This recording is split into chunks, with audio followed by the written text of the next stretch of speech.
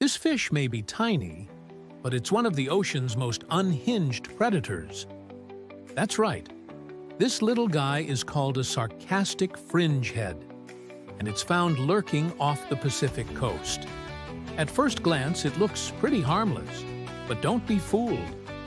When this fish opens its mouth, its jaw unhinges into a massive, like neon-fringed fan.